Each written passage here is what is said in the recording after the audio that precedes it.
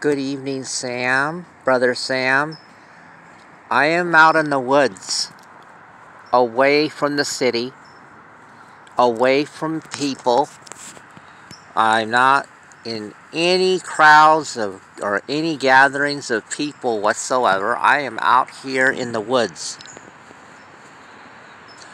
This is one of my favorite spots here, and I enjoy it because I come out here every year in the spring, and even in the summer, and even in the autumn. This is one of my favorite spots. This is a nice trail down here, as you can see. I am down at the bottom canyon of Balboa Park. Oh yes, I've been down here many times and walked all the hills and all the trails and all the hills. I do this still continually today. And it's really nice. So I have been coming out here since all the libraries are closed until April 6th. So I spend a lot of my time doing my homework because my classes are all online. So I'm able to, my music classes that I have with my professor, I'm able to do all those online, and I'm also able to talk to my professor on video calling.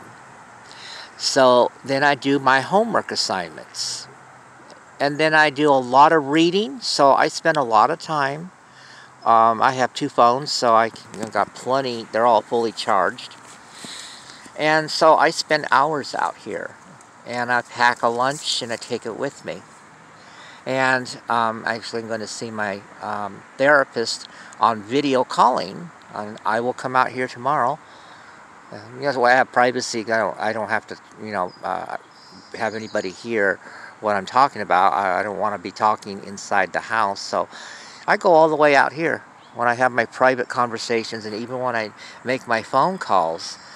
This is what I do. I love to be out here in nature, Sam. Yes, Brother Sam. So I'm adapting. I miss going to Sharp Coronado. For now, I am practicing the piano on my headphones, and I'm learning a lot of repertoire. I'll play all night long, and then I'll sleep till like the middle of the day, and then I'll go ahead, get ready to go out for the day and enjoy the day out here in the woods and do my studies at school and everything, and do all my interacting on the online here. And then so I'm doing okay. I'm keeping up on all the news. I am well aware of what's going on, of course. Even Governor Newman has talked about the possibility of martial law and all that. So anyway, I'm praying for you and your wife. May God, Allah, be with both of you in your presence. I love you both, Sam and your wife. You're precious to me, and I have more than enough to do, but I do like to be out here. I have my space. I even have an umbrella, so even if it's raining, that doesn't bother me, because I've gone camping. I grew up going camping and hiking in the woods as a child. We used to go camping up in the mountains, up at Laguna Mountains. I've been at Julian, I've been at Alpine, I've been at Cuyamaca, Hamul. I've been at Idlewild. So I love nature. Redland, California, yes.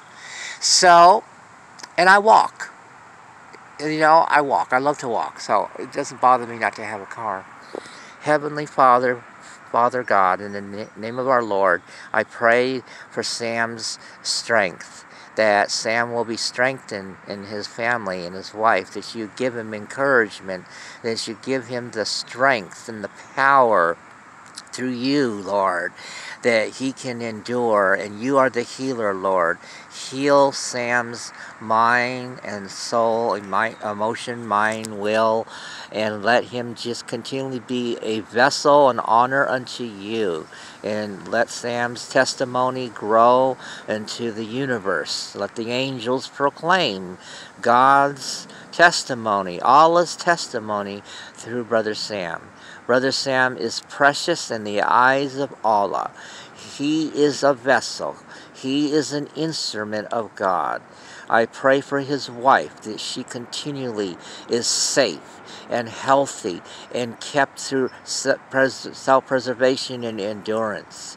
May Sam and his wife endure to the very end, as we are in the last days.